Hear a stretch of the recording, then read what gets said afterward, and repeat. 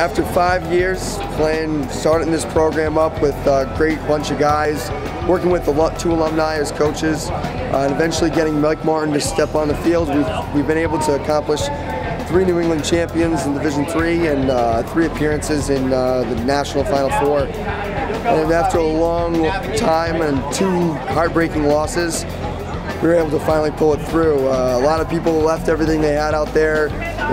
There was a good amount of injuries, a lot of bloodshed, and all worth the while. You know, every single member of this team is my brother. It's actually a brotherhood. We consider ourselves, Salve Regina Rugby Brotherhood, more than anything else. And it's, the biggest thing for all of us to come together and be able to finally accomplish this after a few disappointing losses. Really do appreciate all the school's effort and support to get us out there, and really coming behind us this year, and everything lined up unbelievably. We were finally able to achieve what we always knew we were capable of. Even on Saturday, we're playing Franciscan.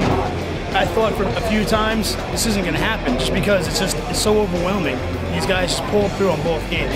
Cal Maritime, they're physical. They're just completely physical. I mean, they were beating us up bad. But these guys, I told them at halftime, it's 0-0. I don't care that we're up 10, 15, 5, whatever the heck it is. I don't care. Reach inside now and grab some. It's hard because we're going to win this game, and they did. In the first 15 minutes of the championship game on Sunday, I made a tackle about 10 meters off the goal line and fractured my collarbone.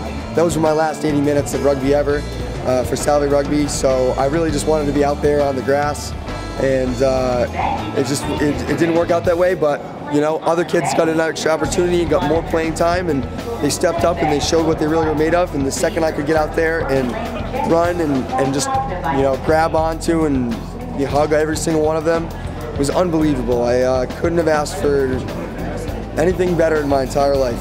It's huge.